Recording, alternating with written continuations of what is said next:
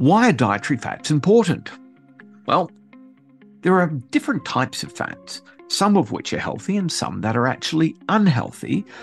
And many of these things, controversially, are confused out there in dietary war and media land. To be honest, though, all fats have the same basic energy, which is measured in kilojoules.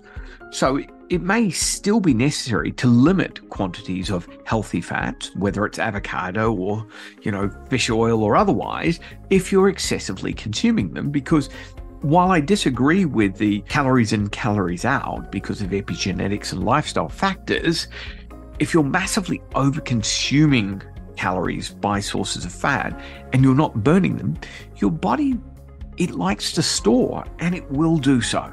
It doesn't want to waste anything. Want to see more? Visit our site and enroll now at optihuman.com.au.